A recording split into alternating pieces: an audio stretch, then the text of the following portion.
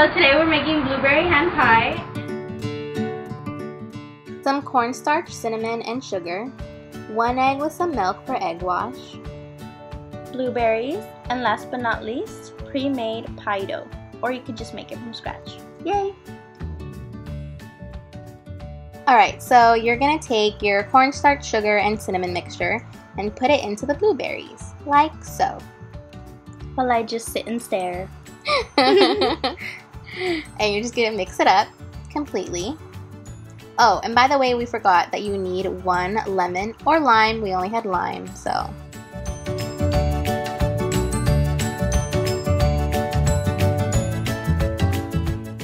Doing a little lime dance.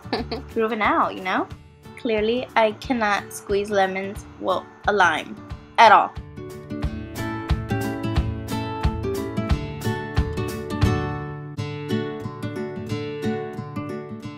Alright, so you're just gonna mix that all in together. And if you want it more sweet, you could add more sugar. But our blueberries were pretty sweet on their own, so it just depends. If your blueberries are sweet, you don't have to put that sugar. Pour the sugar. Pour it. No, we're on a diet. What diet? Mixin', mixin'. Okay, so after you mix it, you'll put it aside and unwrap the dough. We have a little trouble. Well, maybe I do. It's Nicole proof. Unroll the dough on a flat surface. You should probably use flour, it doesn't stick.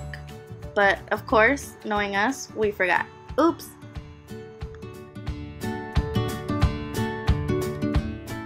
Next, if you have circular cutters, use them, but we don't, so we just used a bowl. And that worked, and just cut out little circles for your pies. Make sure to cut out an even number of circles. You can also collect the scraps and roll it out to cut out more circles. The more the merrier.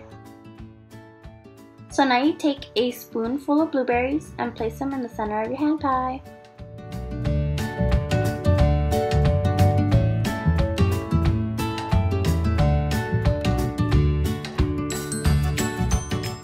Get another circle of dough that you cut out and put it on top of the blueberries and just pinch it around on the edges. You can use your fingers or a fork to close it up. The beam of light!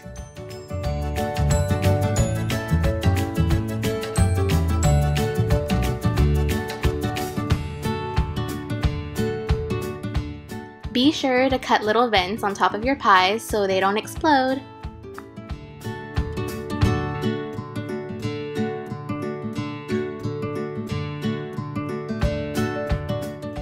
Next, you want to whisk the egg and milk together and brush it over your hand pies.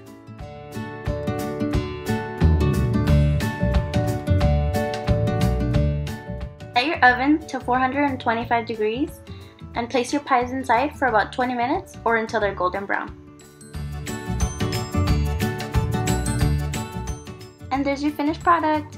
We really hope that you guys try this recipe. It's really good and perfect for summer. So just make sure to subscribe and check out all the links in the down bar. See you in the next video. Bye!